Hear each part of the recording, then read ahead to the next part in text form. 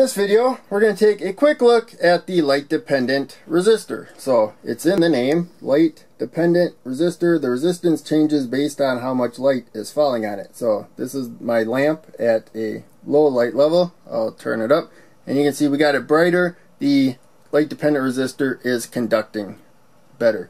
Now we're going to make it so it doesn't conduct hardly at all. I'm going to take this alligator clip cover and cover it up and it'll get really dark. Now we're in the millions of ohms. Before we were in the thousands. There you can see mega right there. And I can cover it even more to go up. But when I remove it, now you can see we're back to the kilo ohms. Thousands of ohms right there. Now we can do the other extreme. My headlamp here is as bright as I can get.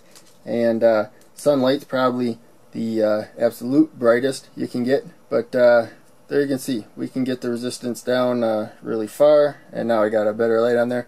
We're down to about 60 ohms right there. We're getting close to 0 ohms. A really useful way to use this variable resistance is to wire it as a variable voltage divider. So we already saw we got somewhere about 5,000 ohms at this light level. So I have a 4,700 ohm resistor here, light dependent resistor going to the positive rail, and the fixed resistor 4,700 ohms to the negative rail. So we got a voltage divider, and light dependent resistor is on the high side right here. So when it gets brighter, the voltage is going to go up since it's on the high side. And there you can see it went up. Hopefully that didn't wash out. I'll cover it like that. There you can see it pretty easily there. And if we get it dark enough, then the voltage drops down to almost nothing. So again, you don't power stuff with these. You use this as a signal voltage, just like it is telling the oscilloscope the voltage. It's not powering the oscilloscope, just letting it know, and the oscilloscope is responding accordingly.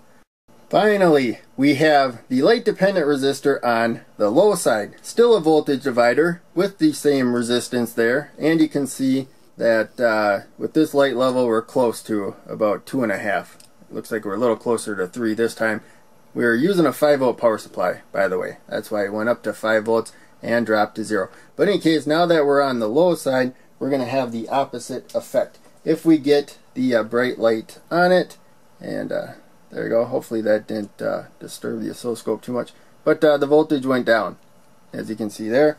And if we get it darker now, since it's on the low side, that means the voltage is going to rise up like that. So hopefully you can see that plenty fine.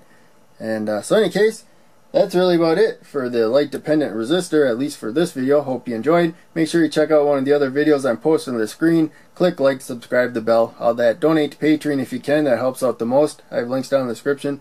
But watching videos helps a ton. I really appreciate it. I'll see ya in the next video.